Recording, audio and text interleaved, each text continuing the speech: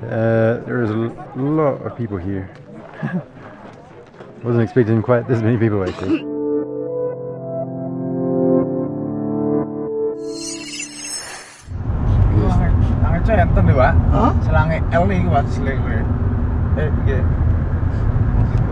Okay guys, so we made it up to here, base camp.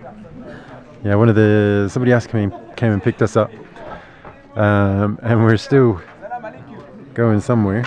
I think we're just kind of waiting for a little bit. Supposed to be having like coffee here or something before the little hike up.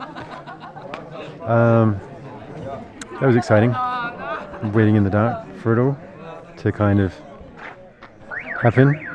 I'm not sure how we're getting back down because obviously someone came up and someone came back down, picked us up, and now brought us back to up to the top. So getting back down, maybe we have to wait till they've gone all the way down and then come back up and then gone all the way back down again. I don't know. We'll see. And actually on the way up as well, there's another one that had broken down, so somebody else has kind of got the same issue. Fun.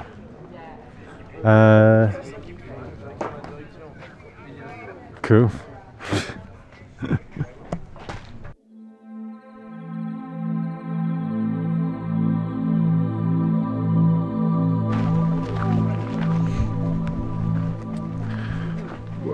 Okay guys, it has begun.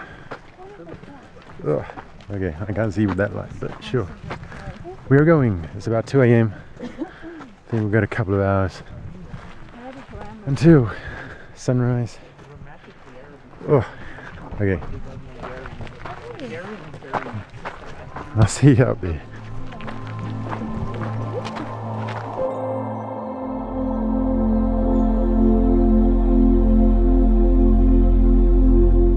Okay guys, I don't know if you can see me, we're in the dark. Seem to be up far enough at least to be inside cloud. Yes, can't really see too much. Apparently there's something up here somewhere.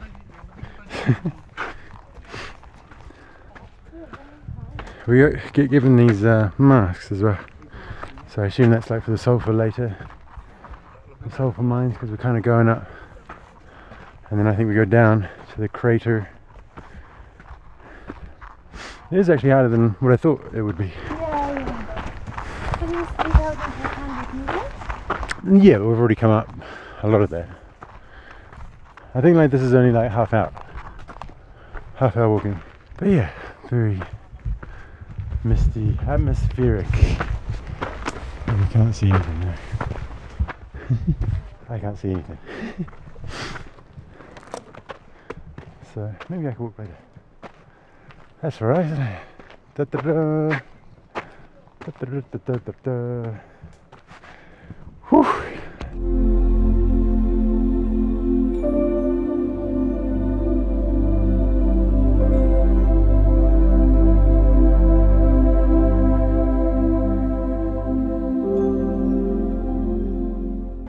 We're, I think, about halfway. There is a lot of people here. Wasn't expecting quite this many people actually. Probably I'd say about 100 or so on like the trek up. Now we sort of stopped halfway at like the warung. I guess you can buy some stuff here. Really funny as well. Like this guys here that kind of are taxis. You know, they will pull you up if you need them to, or if you're lazy, or if you know you just. I mean, it's hard.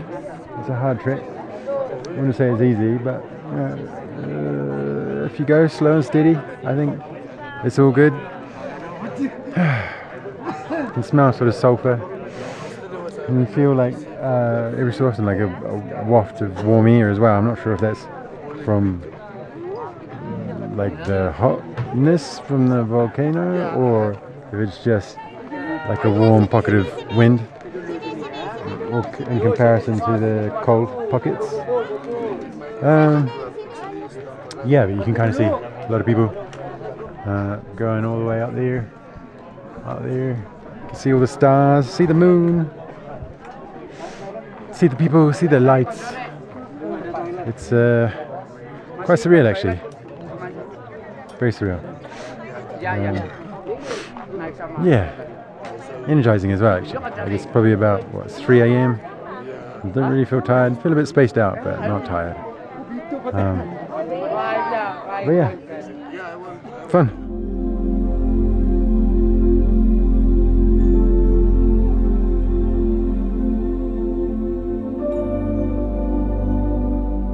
Gosh, you can see.